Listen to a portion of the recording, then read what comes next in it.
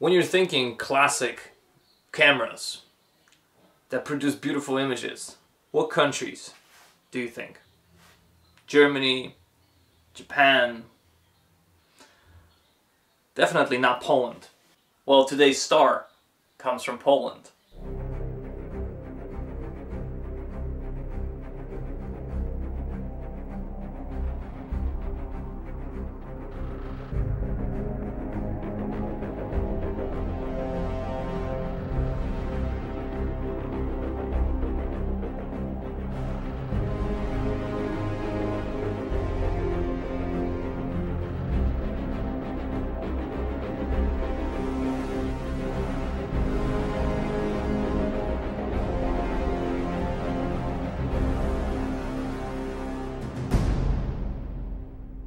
Ladies and gentlemen, this here is a twin lens reflex camera made by PZO, polskie zakłady optyczne in Warsaw. This is historically quite significant camera. Starts with the first cameras manufactured in Poland after World War II. The company PZO, which is an acronym for Polish Optical Works, Polskie Zakłady Optyczne in Warsaw. This company was also known as WZFO, which is Warsaw's Photo Optical Works, Warszawskie Zakłady Fotooptyczne. Now, you obviously cannot compare this camera to a Rolleiflex or a Rolleicord even. If I were to put it next to something, I would probably put it next to Yashica A, which is like the lowest model of Yashicas. I always wanted one of those beauties.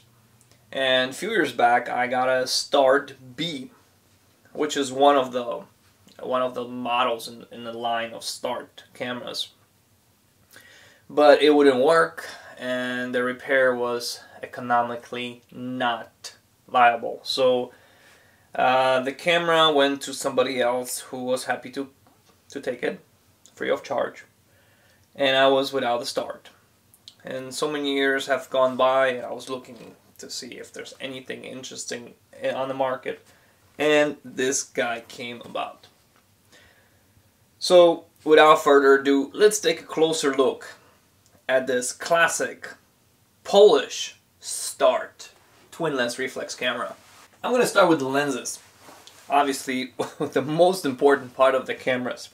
So these here are triplets, 3 elements lenses, and they're the better ones, the emitter lenses. There was also Euktar lens, and though that lens was f4.5, and these are the taking lens is f3.5, and the viewing lens is also 3.5. The shutter on this camera is unknown. It is probably known, but I don't see the name on it anyway.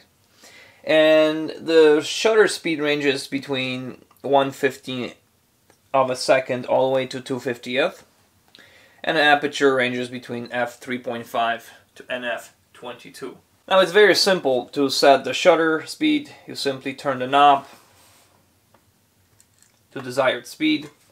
And to change the aperture, you simply move this little lever and align it with the markings on the bottom of the camera. Quite simple. Also on the front, the camera features PC sync. It's an X-PC sync port for your flash. On the side, you'll find your focusing knob, and on the bottom of the plate it says Made in Poland. And also, the scale's obviously in meters, and there's a depth of field scale as well on this camera.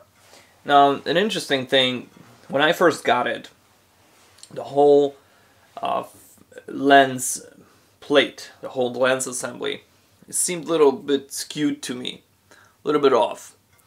So, is the damn thing recording?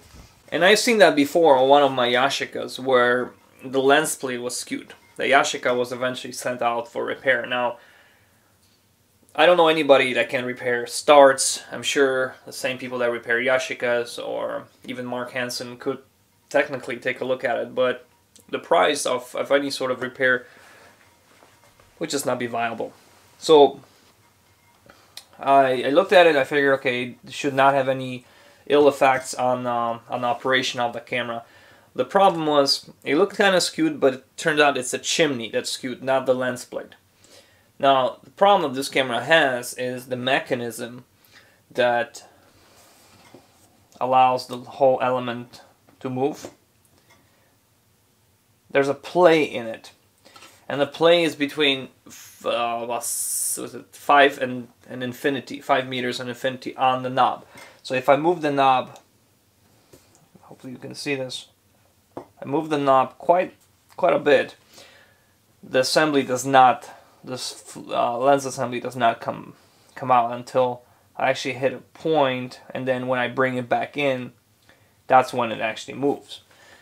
So there's some kind of play. I'm not going to take it apart. I ran a roll of film through it just to see if it will have any issues with focusing. Now, there's no issues with focusing on the pictures, but there's issue when you're actually trying to focus in the chimney on the ground glass. You'll actually see that play. You will turn a knob, but the camera will not focus. So you have to crank it all the way out and then bring it back in, and on the way back you'll actually catch that focus.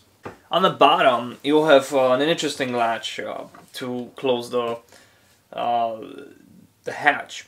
Now on the Yashica cameras, you turn the knob here and it will push away the latch, and you can open it. There's a little pin and a little play with a hole. On Rolleiflex and Rolleiquartz models, you have this lever here, just like this one, where you actually push it to the side and it releases the latch mechanism. Now the issue I had with this one, when I took it out to shoot, the latch would accidentally get pushed, or I would accidentally push it. So I would always have to keep in mind to make sure the latch has to be one way and not the other, because it will open up the whole back and you obviously ruin your roll of film, and you don't want that. You also have 3 feet, which is interesting because most cameras that I have 4 feet. I guess cost savings. Now on this side of the camera you have your shutter release, which is quite interesting to have it on the side versus have it on the front of the plate. You have it on the side, and you also have a way of attaching your remote cable to release the shutter. Then you have your film advanced knob, and then you have your knob to load or remove the spool inside the camera. Well, I'll show you that in a second. Now in the back of the camera you'll have the viewing window where you align your frame numbers from the film.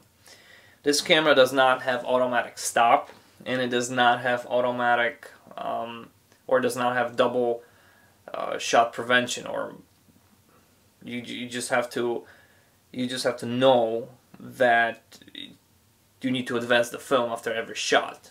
You make it a habit and it will automatically happen for you. You will not even think about it. So now the early model, I read somewhere that the first model start,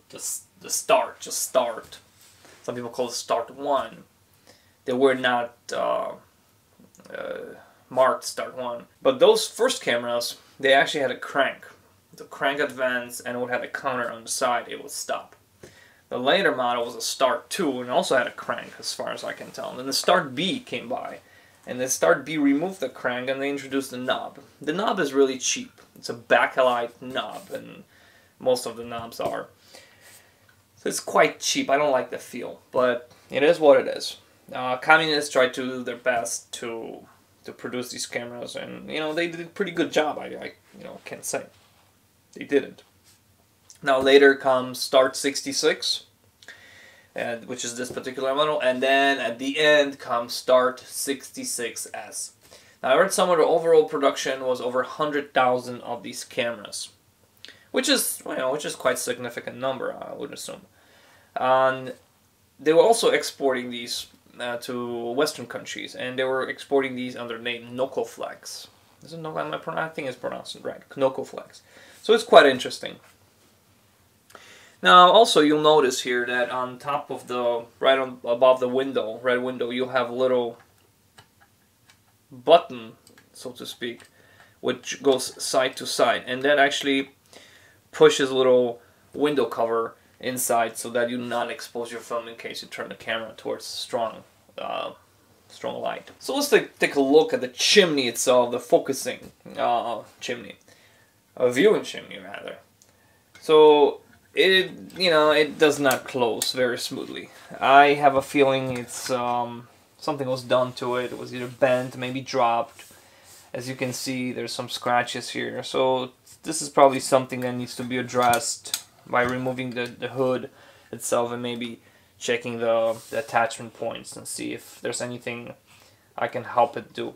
The nice thing is it does have a magnifying glass inside, which pops open by pushing the front plate with the logo, and it will release the little magnifying glass, which helps you with focusing. And definitely you need that. The ground glass is pretty dark.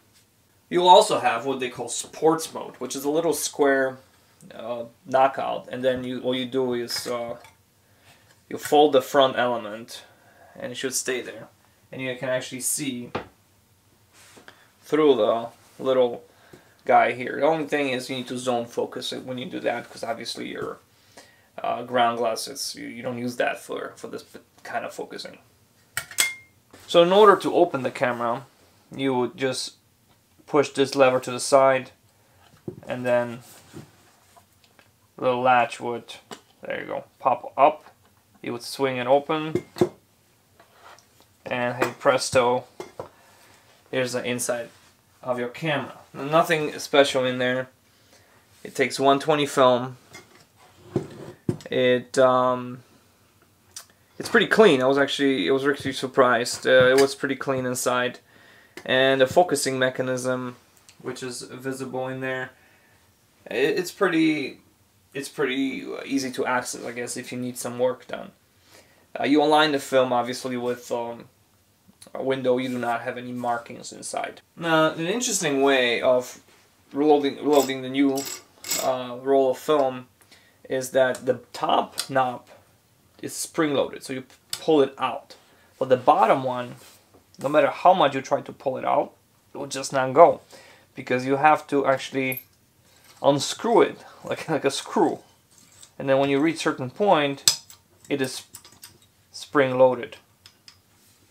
Then you can put your fresh roll of film in there, and then turn it back in until it's tight, and then your film is loaded.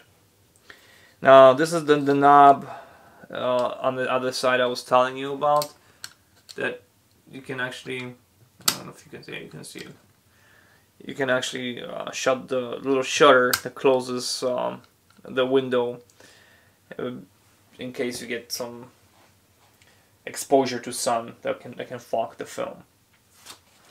I also noticed that the sealing was pretty good on the back of the camera. They used a little rope, cotton rope, I imagine this is, same as Yashika's did in the days, and it's not just some silly foam, it's an actual rope, which once it's in, it rarely ever needs replacement.